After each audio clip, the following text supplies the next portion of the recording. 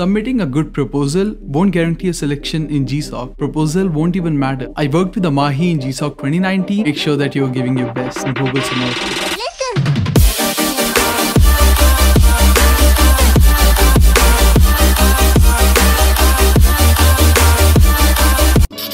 Hey, what's up? Welcome to a new video. In this video, let's talk about how you write a kick-ass proposal for Google Summer of Code. First of all, I'd like to clear that submitting a good proposal won't guarantee a selection in GSoC. I've said it many a times in my articles that if you have a good amount of contributions and if the mentors even slightly remember your name, your proposal won't even matter. But of course, it's a part of the application process, so you'd want to make sure that you're giving your best. So, how do you write a good proposal? The way we're going to answer this is by walking you through my proposal that got accepted in Google Summer of Code. For those of you that don't know, I worked with Amahi in GSoC 2019 and so here on the screen you can see my proposal. Please note that every organization has their own template that you should follow while writing the proposal, but you can use this general template. They're more or less the same. So it doesn't really matter that much. I'll not read each and every bit of my proposal. You can pause the video and read it if you want to.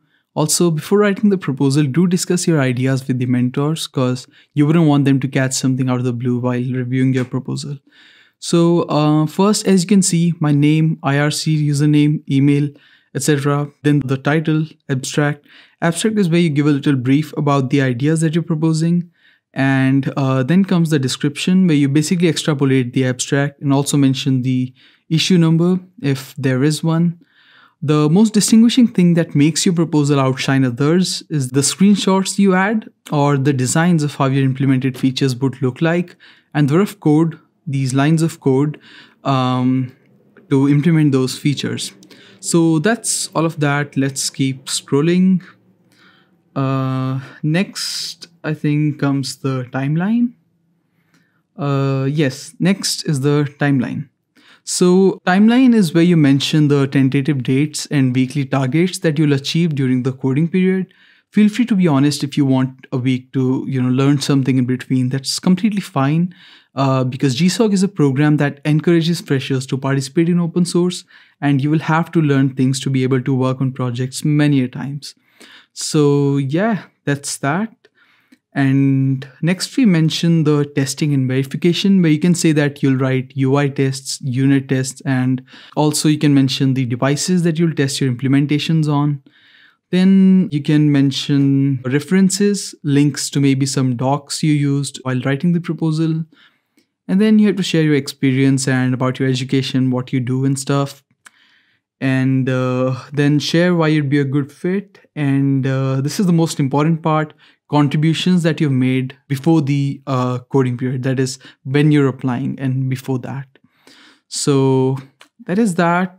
Also, please be honest, if you're going on a week of vacation, it's totally fine.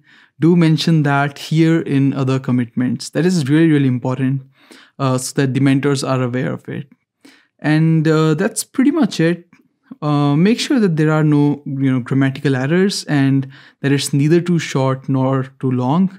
10-16 pages is a fairly fine length that your proposal should be about. Also, a little side note, this will be my last video on GSoC. I have some exciting ideas on mind for the upcoming videos. But anyway, if you have any suggestions, let me know in the comments.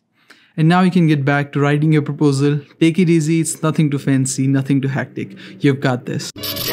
Hey, if you made it to the end, thank you so much for watching the video. I really do appreciate it. Make sure that you subscribe and don't forget to follow me on Instagram at iSwiftShake. DM me any questions. I'll definitely get back to you. See you in the next video.